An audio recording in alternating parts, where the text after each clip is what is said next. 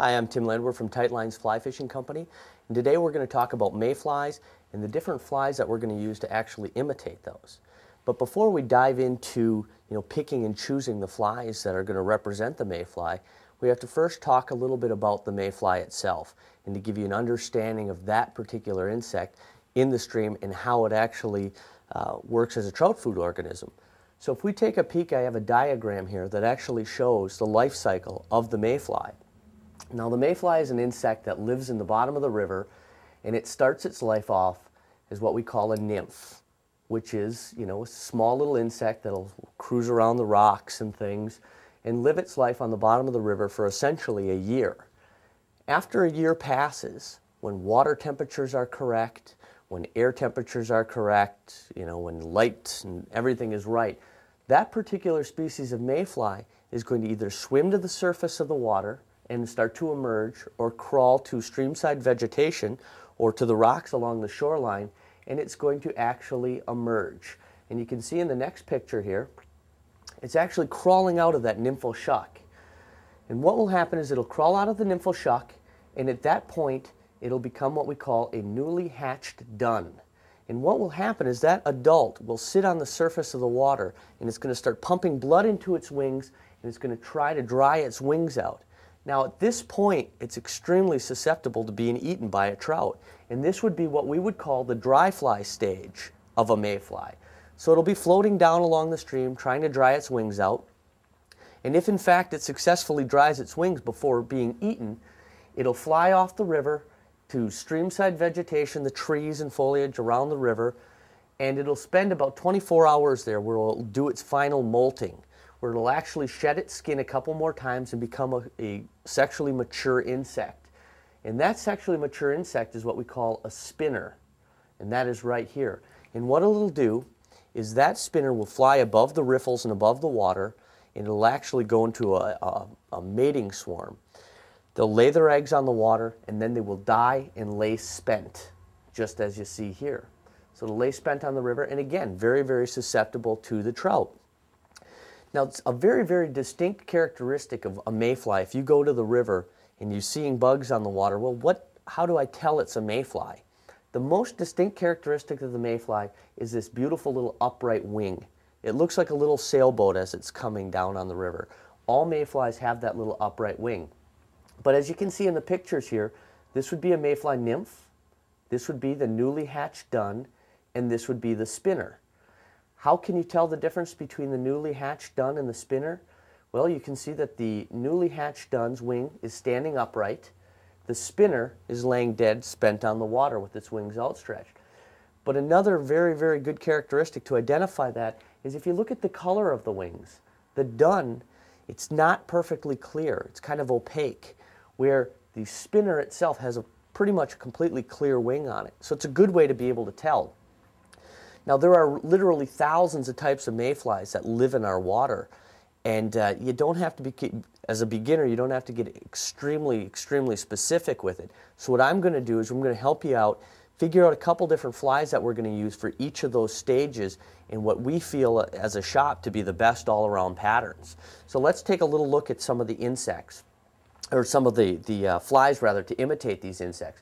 We're going to first start out with that nymph, because that nymph is in the water for 365 days out of the year, pretty close to that at least. The first fly that we tell all beginners to have in their box to imitate the nymph is a fly that we call the gold-ribbed hare's ear nymph.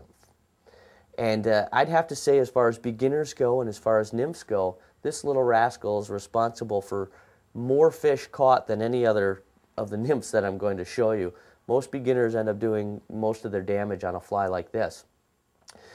Now, the second variation to that is they do make that fly with what is called a bead head. And these have a little bead on the front of them. And, in past years, people thought, well, what is that bead doing? It's adding a little bit of sparkle. Why is the fish keying in on that? And I really believe it's not necessarily just a sparkle, but I think the addition of extra weight helping get that fly down to where the trout are actually feeding. So they make both variations, a regular gold-ribbed hare's ear and a beaded variation. I would recommend having both of them. Now, when you're trying to imitate the insect, there's three basic things that you have to keep in mind. size, silhouette, and color. Now I'm going to show you a bunch of different flies, but this is so important because all you have to do is take a look at the insects that are hatching and say, well, this is the right size. This is very close to the right size. This is the right silhouette. This is what the trout is actually seeing. And then thirdly, the color. And most beginners actually look at the color of the fly and say, well, this is the color of the fly. This is what I'm going to use. But that's really the third most important. What I'm getting at here is you need to have these flies in different sizes. You have to have them in different sizes, you have to have them in different silhouettes, and you have to have them in different colors. And I'll show you an example of that. But the gold-ribbed hare's ear for a nymph is definitely an essential fly for you to have. The next fly that's essential for you to have is the prince nymph. I'll grab one of these out.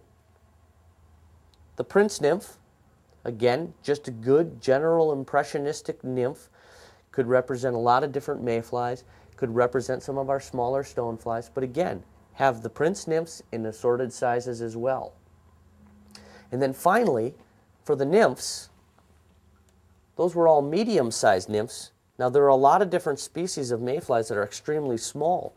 So to give you just an idea, you see how tiny this is? This is a pheasant tail nymph. And to represent all of our smaller mayflies, this one is extremely important. Those three nymphs are all that you need to really get started in this sport. Now, we've covered the nymph. Now let's take a look at the newly hatched dun. The emerging dun, from a beginner standpoint, we're going to eliminate that. But the newly hatched dun is the next thing that's very important.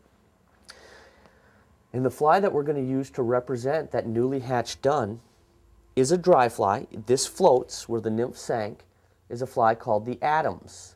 And the Adams looks like a mayfly because it has the little upright wings, just like the natural would. So you want to make sure it has that. And you want to get these in assorted sizes as well.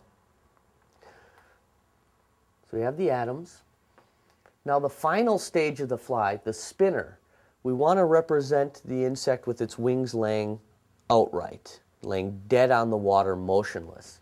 And to represent that fly, or that stage I should say, we're going to use a fly that's called an Adams parachute. And basically all that it is the hackle or the feather is wrapped around this little post, and it just looks like the wings are laying outright. And from a beginner standpoint, it's a great fly to fish because it has this big white post and it's very easy for you to see while it's on the water. So it's a great fly to represent the spinners. But you should have those in a lot of different sizes. Now I'm going to grab a couple different fly boxes that I already have assembled of these mayflies, and this is kind of what you should have while you're on the stream. So let's take a look at some of those. When I'm on the river, I end up carrying, oh boy, I have probably 4, 5, or 6 different fly boxes on me because I like to keep everything a little bit separated so that it's easier to organize. But let's take a look at this. This is going to be my nymph box, or a beginner's nymph box. And you can see here, we have the hare's ear nymphs that we talked about first. And the most important thing is they're in multiple sizes, different sizes. If you go into a river and you pick up a rock and you see some of these nymphs, you want to match that size. You want to match that silhouette, and then you want to match that color. But you can see I have one of each size. What you should do is you should have a good selection. 2 or 3 of each size is important because you will be losing a lot of these flies in the rocks. I also have the beaded or the beadhead hare's ear nymph right here. I have our prince nymphs in the different sizes, and I have our itty bitty stuff, our pheasant tails.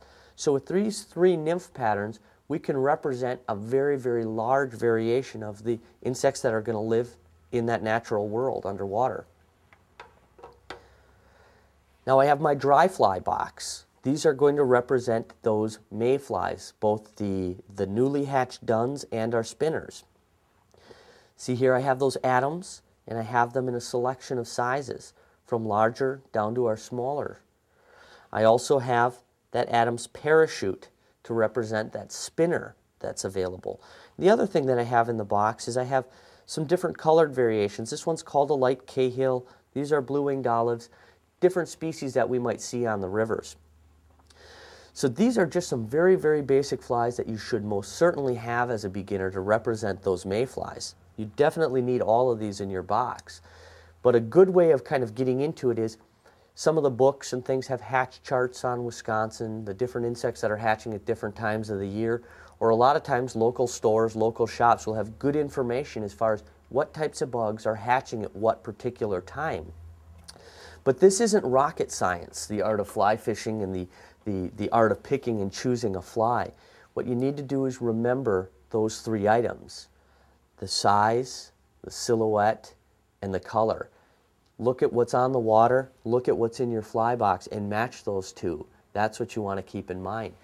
So when you come into a store and you see all of these flies, it can get overwhelming. Start simple, start real basic, keep it real easy for yourself, and it's going to make your time on the water an awful lot more enjoyable.